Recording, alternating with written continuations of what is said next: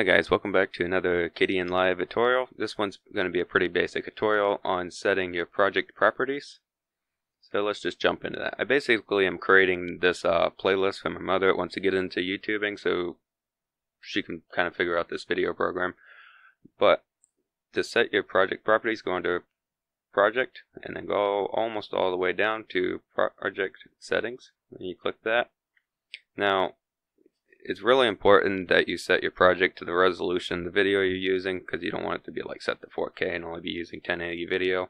So you can select your resolution and then frame rate. You can also do like a filter by, like, say you want to only show 60 frame settings, or you can also do like interlaced, which normally I record in 1080p, not interlaced. And then you can come over here and add a title and art for copyright. You can also add your own metadata. But normally I don't really mess with that too much when I'm recording a video. You can just clear your cache, which I'm not going to mess with that. And you can also set your preview profile, which you can like previews in 1080 or whatever, which I normally just leave that on auto, let it do its own thing, depending on how powerful your computer is.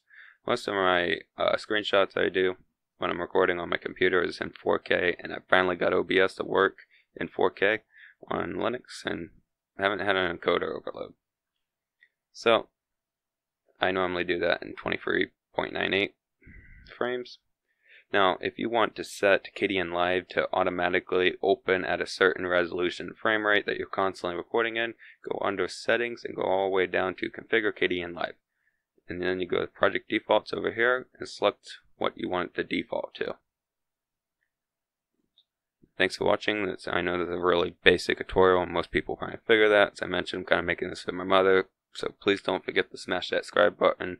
And if you need any other help with Kdenlive, check out this playlist that this video is in. I'm going to be making a whole bunch of stuff. It's just going to show like basic features, and then we're going to work on more advanced stuff later on, but right now I'm really trying to focus on the basic stuff. So see you guys later.